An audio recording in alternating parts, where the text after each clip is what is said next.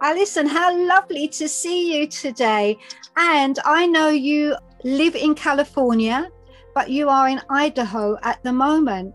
I believe you're visiting family, is that correct? You got it. My son is in the U.S. Air Force, and I'm visiting his family. That's great. That's wonderful. And I hope that you're having a really lovely time. So thank you for spending time with me today with this conversation. Now, Alison, have you ever got bored in Sunday school? Now, I know you have. You do know I have. And Yeah. because I was a bit naughty, and Sunday school on that particular day was very boring. And so being probably the cheekiest kid in the class, I began to distract the teacher, or my efforts to distract the teacher and get her off subject. But the thing is, the Holy Spirit was all over it. And my efforts to distract the teacher and get her off subject ended up turning into mass conviction for the whole group. Right. And towards the end of the class, every single one of us in the class wanted to get saved. Wow. That's just amazing. Yeah, it was pretty cool. And so she was a wise teacher. She said, we couldn't get saved in the class. We had to do it on our own time. And she took us all into a back room, which was very intimidating. And then she said, I had to start first, since I was the troublemaker that got us on that track anyway. And I was about 6 or 7, right in there. And she said, I had to go first. I was really scared. And I said, oh, I'm scared. But somehow the words came, and I asked Jesus to forgive me of my sin, to cleanse my heart, and to come and live in my life. And funny story about that. One of the grandsons that I'm visiting, he's 2, he said, Jesus is in my tummy. And I said, oh, is he in your heart too? He said, no, he's in my tummy and he's eating all my food. Oh, that's lovely, isn't it? What did your mum say when you said to her that you got saved? Well, she said, don't worry, dear, I did it too, and you'll get over it. And that was 50 odd years ago, but I'm grateful to say I didn't get over it. But there was an incident that happened. If you're interested, Do tell us. Don't worry about the phone. Hello, heaven calling. I'm hoping someone will answer it. Yeah, tell us about this incident, Alison. So when I told my mum that I'd given my heart to Jesus, and she said, don't worry, you'll get over it. I said, no, Mum, I won't. I gave my life to Jesus. And it really meant something to me, even though I was about 7 years old. I didn't really have the whole knowledge that goes along with this kind of lifetime commitment. And but by the end of a week, my behavior had changed to the degree that my mum wanted to give me 50p because I'd been such a good girl. And I said, no, Mum, it's because Jesus is in my heart. But something within her couldn't let that be enough. Right. She wanted to buy it because it hadn't worked for her. So she didn't really want it to work for me, I'm guessing. And she wanted to bring me back to a level of just a little girl who happened to be good for a week. But I don't think being good for a week was even in my capacity at that age. So even at that age, Jesus had done a deep work. Yeah. Now, the leader said, had you read your Bible and prayed? Is that right? That's right. I went back to church the next week because I knew that was part of the deal. But we were in a group again around a table, and the leader he asked every single person, did you read your Bible and pray every day? And I am standing this time I'm at the end of the line. In the beginning, I was at the front. I'm at the end thinking, oh no, I didn't even know this was part of the deal. I didn't know about this. And so my 6 or 7 year old self is wrestling with, what do I say? And everyone said yes, yes, yes, yes. And it came to me, And I knew that I did not do that because I didn't know that I was supposed to. And I said yes too. But what happened is some form of, like I would say, I got overtaken by a form of deception because I had lied and I knew it. And the guilt was such a heavy burden for me to bear that it took until I was 16 and really gave my life over to God once and for all, for that to lift off of me. Wow, that's incredible. It really is. So fast forward a bit now, Allison. What happened then? So I'm 16 and I've just finished all my exams, as you do in the UK. And a crusade comes to a town just a couple of towns over from my home. And how I think I knew about it because one of my teachers was involved in it, and he invited everybody. Don't ask me how. Up until this point, in the years between 6 and 16, I had gone through cycles of knowing my need for God, deeply wanting to be right with God, but not quite knowing how for this to happen. And remember, I really didn't have a full teaching package. I didn't know some of the habits we can cultivate to be close to God.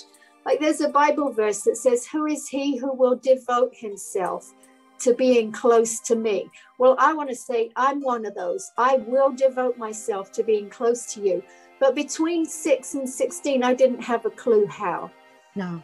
So I was wobbling along. And I would sin terribly. Who knows what it was, because between 6 and 16, there's a big range of sins. And I would repent and I'd feel better, but feeling better wasn't enough. And then I'd get going again until I sinned and felt terrible, which was going right back to the beginning when I lied and felt terrible and fell away and found my way back and sinned and fell away. And so it was a real season of trying to come near, but falling very short. Yeah. And so, Allison, you did, though, have a hunger for God's word. Am I right in saying that? Even though you said you felt you kept sinning and needed help with that, you did have a hunger for God's word? So when the hunger for God's word came, it was, I would say that I really turned my whole life, my past, my present, and my future over to Jesus on June the 12th, 1978. And that was on a mud floor in Good News Crusade. I'll ever be grateful for the folk, and you were one of them, who were willing to do the patient work that it took to walk with me. And so June 12th, 1978, I turned my life over to God. And at that moment, that's when a deep hunger for the word of God hit me. I didn't ask for it. It came as a bonus. Yeah. In the beginning, I was asked, "Did you read your Bible and pray every day?" And I'm like, no, I didn't even know I was supposed to. Now, at 16, I can't do anything but read my Bible and pray every day. It's happening, but it's an internal work. It's a deep work of the Spirit. And I would just say, anyone that's suffering with anything in life, just ask God for the hunger we need for today, because yesterday's hunger won't feed us today. We need a new hunger for a new day, a new hunger for new circumstances, because life can be tough. And there's many things that can come up. And, I just would encourage us that we'll get what we need for today. Yeah, how true that is, Allison. And during that time, I mean, you love God's word because you have a preferred way, do you, when you read God's word? Yes, I do. I have a little grandson here. His name is Levi. Hello, Levi. Cutie. He's come to say hello to everyone. Wants to have a quick look. That's lovely.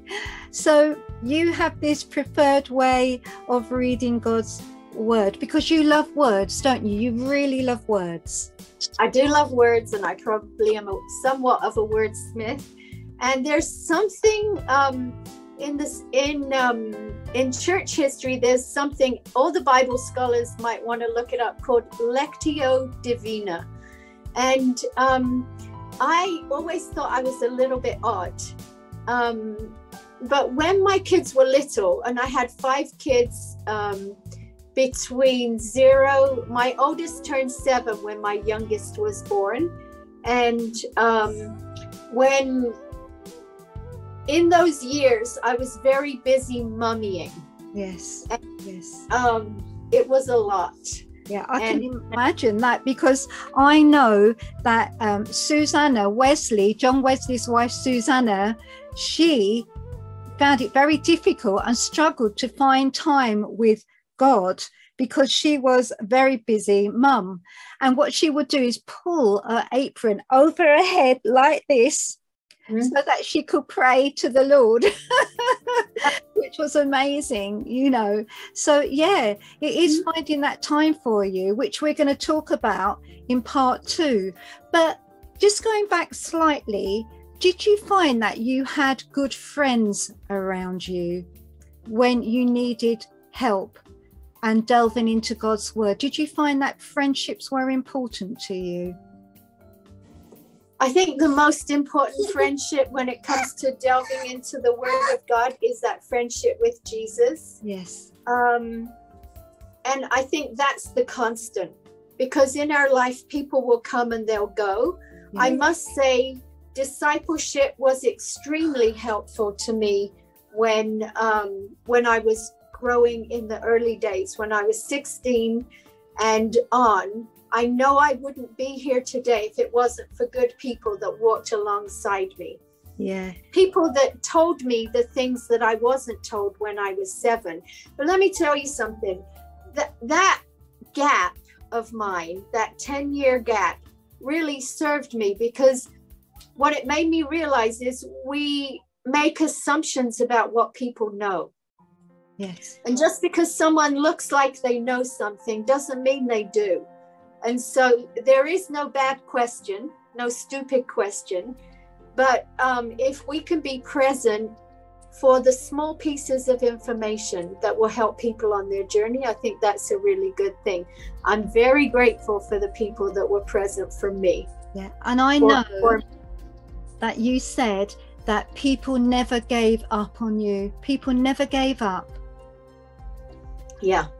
And I'm grateful for that. And I realized that I must have tried people's patience. If I look back, I think, oh my goodness, I'm going to mention a name, Julia Matthews. I mean, the hours that woman poured into my life, hours. And it didn't make sense.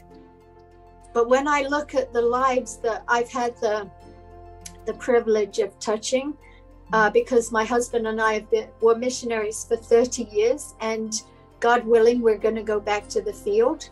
But when I look at the lives that have been changed, and women, young women who are in the ministry today, because someone took the time that it took with me, I will ever be grateful to God, and particularly Julia Matthews. That's wonderful, isn't it? When God sends somebody special in our lives to help us. And Allison, we're going to talk more about you and your family in part 2. So thank you for this conversation. I've really enjoyed it so far, and I look forward to talking to you next week. Thank you, Allison, very much indeed. And see you soon. Okay, bye-bye.